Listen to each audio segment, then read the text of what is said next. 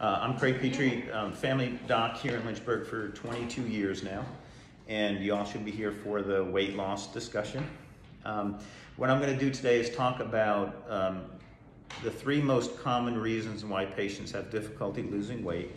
Then we'll talk about the medications that we usually prescribe here, risks, benefits, side effects.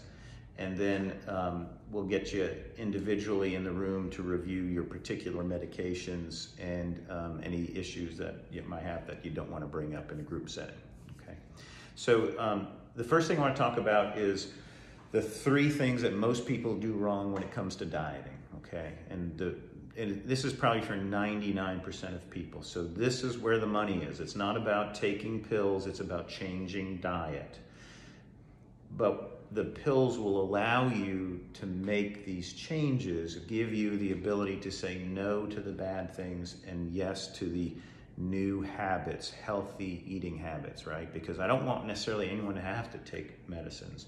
It's always been diet and exercise. It's still diet and exercise, but after doing this for over 20 years, you have to meet people sometimes halfway and say, hey, I know it's hard to do it. Let's use the medicines for a short period of time to get you motivated, to get you moving, to get your new habits. The reason we give Chantix, which is a smoking cessation drug, to our patients for 3 months is because if you do something for 3 months, it becomes an ingrained long-term behavior. So if you don't smoke for 3 months, you're much less likely to go back to cigarettes after not smoking for 3 months. Well, if you stop eating fast food for 3 months, or drinking sodas for 3 months, you're less likely to go back to eating and doing those things because you've learned, I shouldn't be doing that, right? So that's the goal here. The medicines plus the monthly accountability makes you learn how to eat right, forcing you to do it. And then hopefully when the medicines go away, if your appetite increases, you eat the healthy things, not the bad things that winds up getting you back in front of me having to watch this video. Okay, so the first thing is we drink water and only water.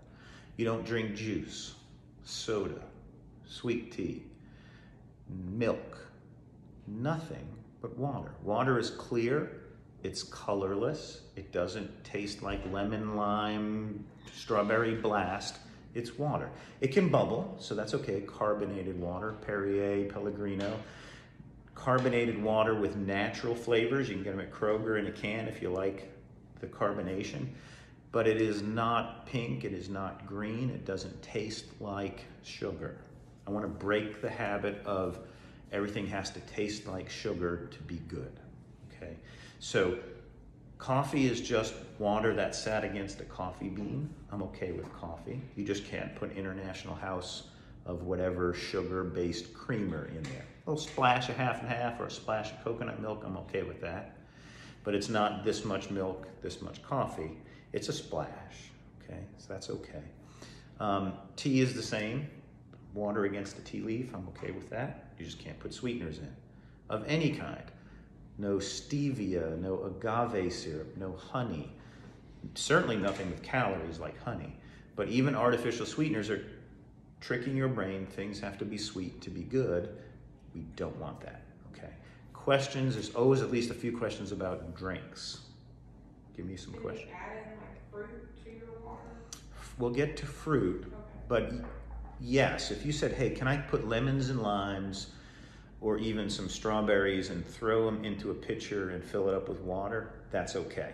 That's basically natural flavors.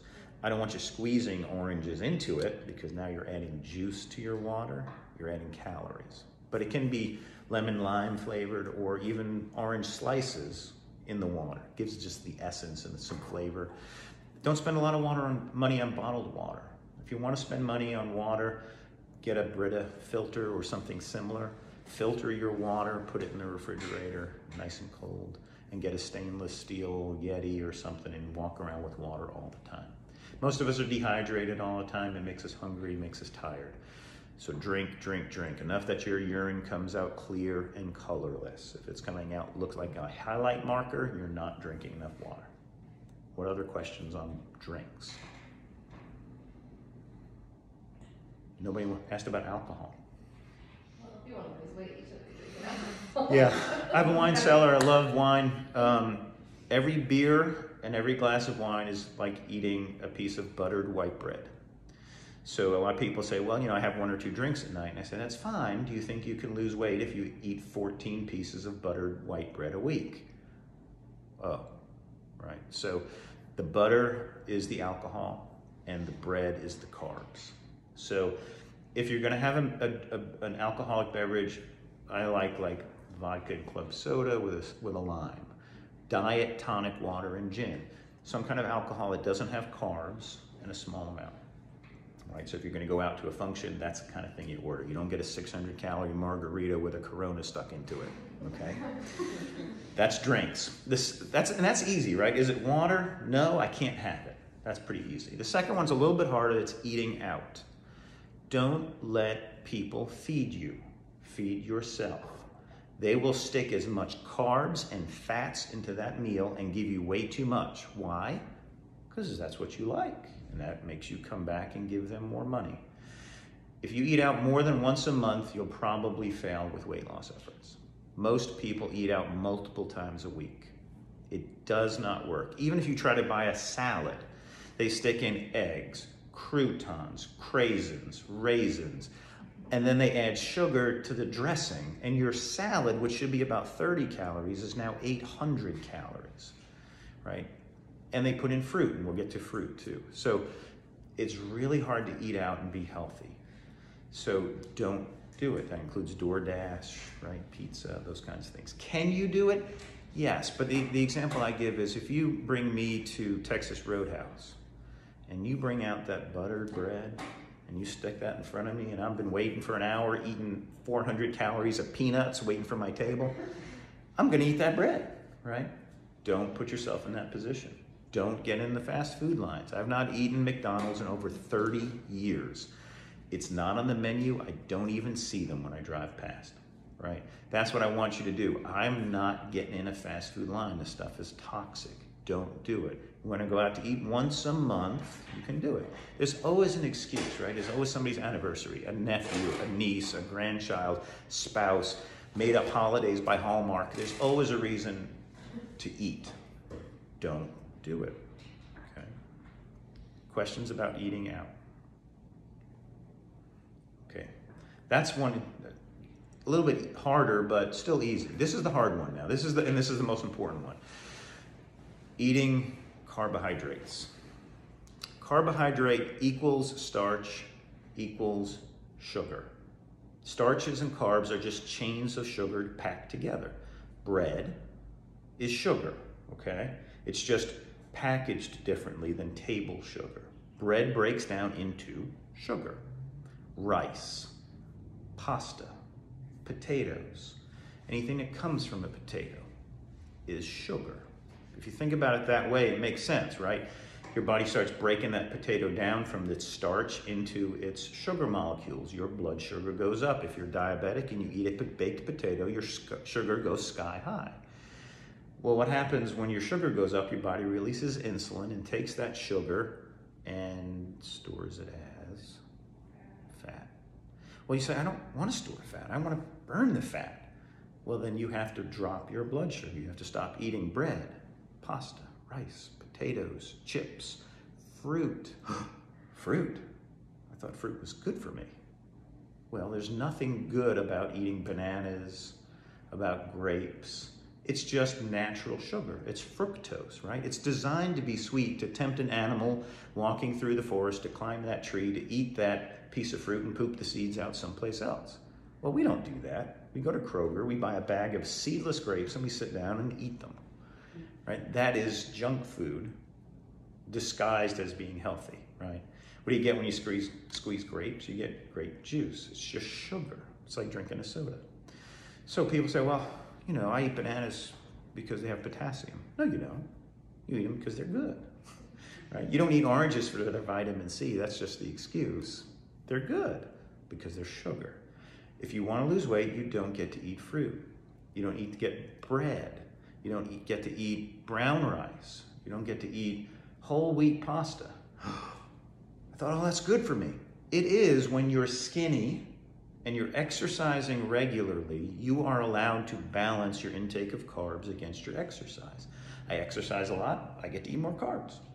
I'm a couch potato, I don't get to eat potatoes. Right? Does that make sense to everybody? So your body is never preferentially going to burn fat if you're putting sugars into the bloodstream. It says, thank you very much, I've got all the energy I need. In fact, because you've eaten enough of it, I'm going to store more energy as fat to save you just in case you get stuck on a desert island leaving Dr. Petrie's office.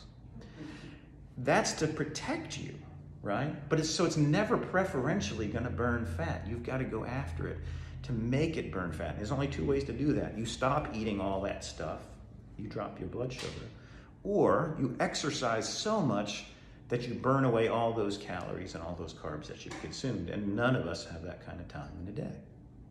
Okay?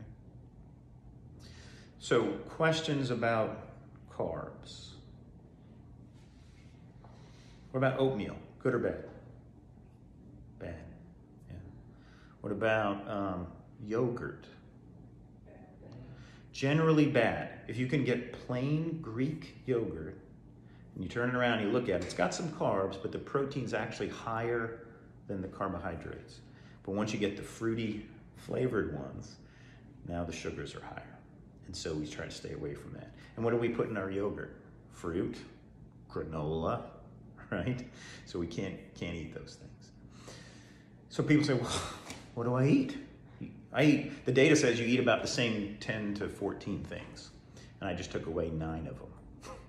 Right? So what do you eat? You eat lean proteins, chicken and fish. You eat vegetables and salads. No one is here because they eat too much. The reason you're here is you're eating too much of the wrong things. No one's here because they eat too many Brussels sprouts, broccoli, cauliflower, and green beans, or too much chicken breast. It's never the reason, right? So that's what we eat: chicken, fish, vegetables, salads, eggs, or preferably egg whites, because the yolk has all the calories and the fat. That's what we eat. What's wrong with red meat and pork?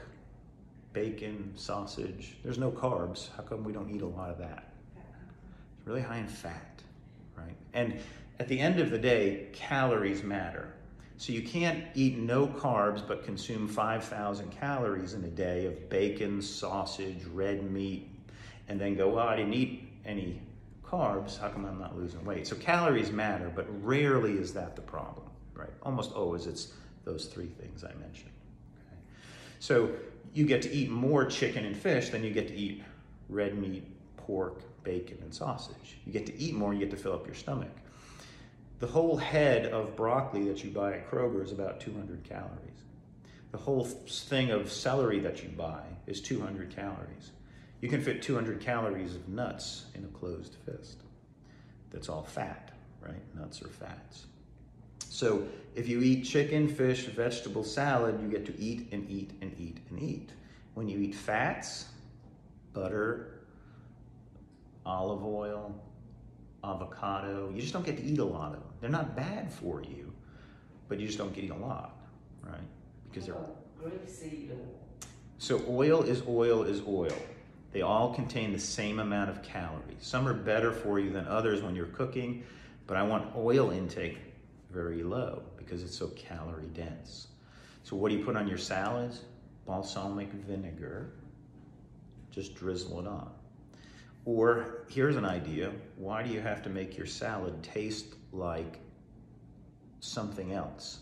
Salad has taste. Don't smother it in honey mustard or in, Thousand Island or ranch dressing. Food has inherent taste. And if you're used to smothering it and making it taste like junk food, it's hard to ever appreciate real food taste, right? Same as people who salt everything. They don't like it if it doesn't taste like salt, or that put sugars on everything. So we want you to eat whole foods. Now you say, well, all that sounds great. I know that, but I see the donuts at work and I can't not get them. Or I'm driving past Chick-fil-A and I gotta pull in. That's where the medicines come in, to try to get you to ingrain these new behaviors, that you are not a fast food eater, you are not a soda drinker, you are not a junk carb eater. Phentermine is what we use typically, and it's an appetite suppressant and a stimulant. So you can say, nope, I can pass on that. If somebody brings mac and cheese after church, nope, I don't need that, right? I'm gonna have a chicken breast, a little bit of salad, I'm good. Because that's the way healthy people eat. There's always an excuse to cheat. Don't cheat. The only way this doesn't work is you cheat, right? And sometimes, like every smoker knows they shouldn't smoke, every overeater knows I really have no business being in a fast food line or getting a 600 calorie Starbucks whatever drink. It doesn't make sense, but some people do it anyway, and it's hard to do. It's hard to just say, don't do it. Some people, it's just difficult, right? So that's where the medicines again come in. They give you that willpower and the energy to just say, okay, I'm gonna push it aside. Phentermine is like nicotine, like amphetamine. It's a stimulant, caffeine. So take it in the morning. If you take it at night, you'll be wide awake thinking of me, and that's not a good thing. It can cause palpitations, so don't pound coffee. You're not allowed to drink Red Bulls or energy drinks, but don't overdo it with tea and coffee because you might have palpitations, you might get a little tremulous if you're taking a stimulant and you're taking other stimulants. Can't take it if you're pregnant, desiring to become pregnant. If you have an active cancer, we don't like patients losing weight. The oncologists don't like that. There are a few medicines that they interact with, and I'll look at each person's medicines lists. It's dirt cheap. Phentermine, you can get it at Kroger using the GoodRx coupon. It's about $6, $8. $4.65. $4. It's free, basically. Don't run it through your insurance. Insurance can charge you whatever they want to charge you. Or they're going to send me a letter that says you need to do a prior authorization for my medicines. I'm going to throw that in the trash. It's $5. Get it filled there, okay? Take it in the morning. If you take it at night, again, you won't sleep, okay? Questions about the medicine? Ideally, no one takes pills. Ideally, you eat right and you exercise more days than not. It's hard though if you don't see immediate results. You do that for a month, you lose a pound. It's really disheartening. The average weight loss for the first month of people doing this is probably 10 to 12 pounds, depending on how big you are at starting. We've had lots of people lose 19 pounds in a month. Now people say, was that healthy? Well, darn right it is. It's healthy because you're not doing something silly like how many grapefruits can I eat for a month, right? I mean, some kind of stupid diet. This is real life, eating real food the way that God made the food, right? I don't want you eating pre-made shakes and all kinds of meal replacements. Like, eat food. Chicken and fish look like chicken and fish. Vegetables and salads look like vegetables and salads. As soon as you start opening cardboard boxes and removing zip ties, you're in trouble. You're going up and down the aisles with the cookies and the breads and the starches and the artificial colors and flavors. You're in trouble. I want most of your time spent in the meat section for your lean proteins and in the vegetable section. You can hit a little bit of dairy and a little bit of frozen foods on the way out. You're going up and down those aisles, unless you're getting canned vegetables, you're in trouble. Okay. Give me questions about diet or medicines. The side effects include memory loss? Of the medicine? Yeah. No. So think of it as if you took extra caffeine. It's just a stimulant. So the biggest side effects are jittery, heart racing, insomnia if you take it too late in the day. I give everybody the 37.5 milligram dose, but it's a tablet. If you're really sensitive, break it in half, start with half a pill. Okay. What other questions? So if you take it and then like you immediately go work out, would you recommend waiting? No. Yeah, you don't have to wait. You could take it. But it is a stimulant, so it'll give you energy to work out. Now notice I said nothing about exercise here, because this is 90% diet. You cannot exercise away a bad diet. You cannot do it. So I don't care, especially initially, if you don't exercise. Now life gets pretty boring eating chicken, fish, vegetable salad and never cheating, right? if you're exercising regularly, you have extra calories to eat with. So my weight's where I want it, and I exercise 4 times a week. Let's say I burn 3,000 calories a week. I get 3,000 calories of food and beverage, right? That's the math. It's pretty simple. If I start getting a little punchy, then I gotta dial back on my carbs and not indulge so much, okay? But initially, when you're losing weight, there's none of that. There's no cheating, there's no eating out, except for like we talked about. But your BMI, your body mass index, as it goes down, then you can start going, okay, well, you know, I wanted to have pizza with the kids, but I did work out 4 times this week. I burned 2,000 calories, and I had some pizza. Okay, that's real life, right? If you say, I hate to work out, I'm not willing to do it, okay, well, then you never get to cheat. And I'm okay with that. But are you okay with that? Well, I can't work out. My knees hurt, my back hurts. Okay, then just don't cheat. You can't have it both ways. You gotta rob Peter to pay Paul. You wanna eat the stuff or drink the stuff, well, then you gotta account for those calories. And I guarantee you're gonna underestimate how much you eat versus how much you actually burn. Right? Well, I walked for 20 minutes. Whippy. You burned 100 calories, right? That slice of pizza was 250. So it's really hard to, again, to exercise away a bad diet. Questions? Anything?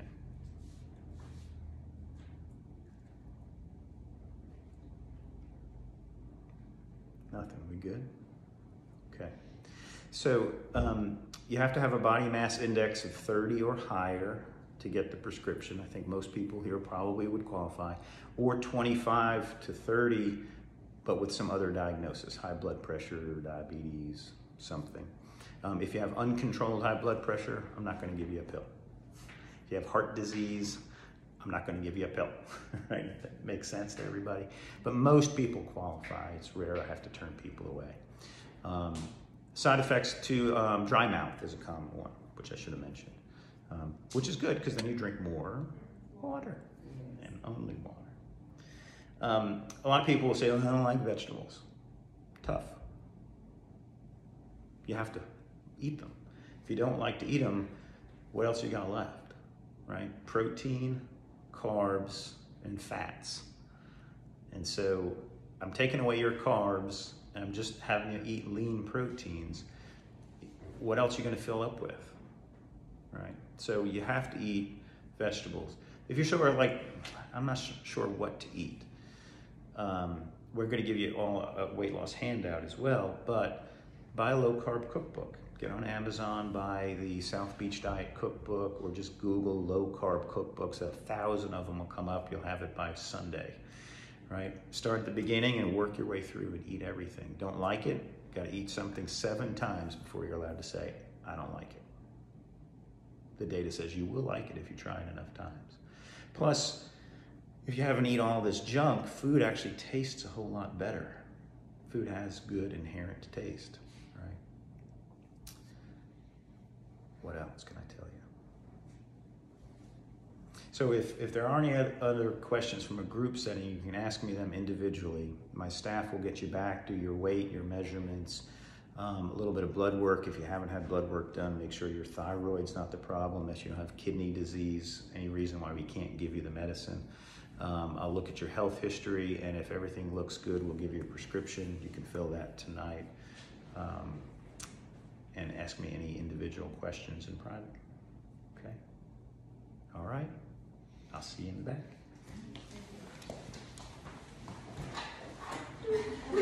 That's good. Less than half an hour. That was great.